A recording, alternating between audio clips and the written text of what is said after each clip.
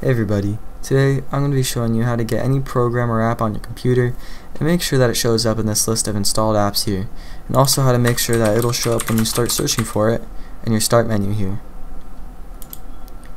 I'm going to show you how to do the easy part first, which is making sure that it shows up when you start searching for it. So the first thing to do is to go to where you actually have the game or program located and make sure you have a shortcut for it. Once you have a shortcut for this program,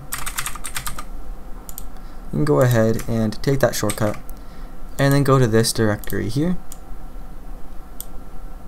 This is called your start menu, and paste it in. Now if you start searching example program, it'll show up here. One thing to keep in mind is that this is global, it's for all your users, so if you only want it to show up for your specific user, you can just go to this directory here and replace Spencer with your user, and that'll make it so that way it'll only show up for your specific user. I prefer to organize this. You can organize your shortcuts in here however you prefer. So now for the hard part. This is how you actually make sure it installs or shows up in your list of installed apps here. So it's going to be the same first step where you go to the folder and you take the shortcut here. I'm just going to name it the example program again. So you can go ahead and take this shortcut and you can put it wherever you want. Just make sure that it's in a folder with just itself. So I'm going to go to my desktop here.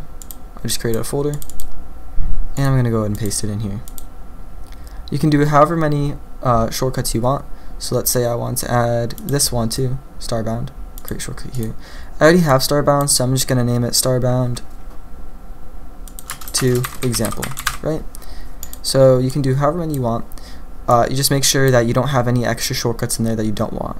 So if I had this in here, it will also add that to the list of installed programs, and I only want these two, so I'm going to make sure that these are the only two in the folder.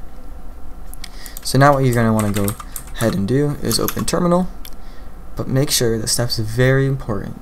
Right click it and select run as administrator.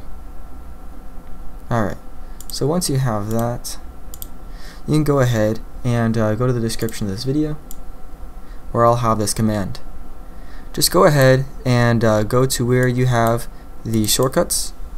I have them in this folder here, so you can go ahead and click this bar here and go ahead and copy this directory, and now go to where you have the command located and just replace this spot here between the quotations with the actual directory. Once you've gone ahead and done that, you can go ahead and copy this whole thing, and you can go ahead and paste it into the terminal.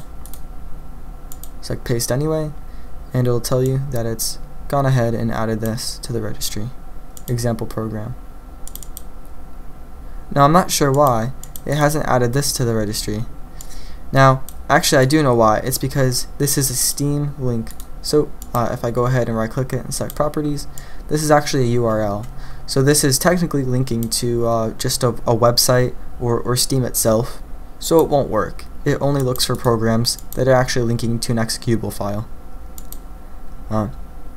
But yeah, it'll go ahead and show up here now, and it'll take the icon of the shortcut or of the executable file if there is no icon for the shortcut, and you can just go ahead and remove it by selecting uninstall here if you'd like.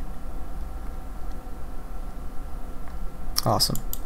So now it's gone, and I'm going to go ahead and remove this folder.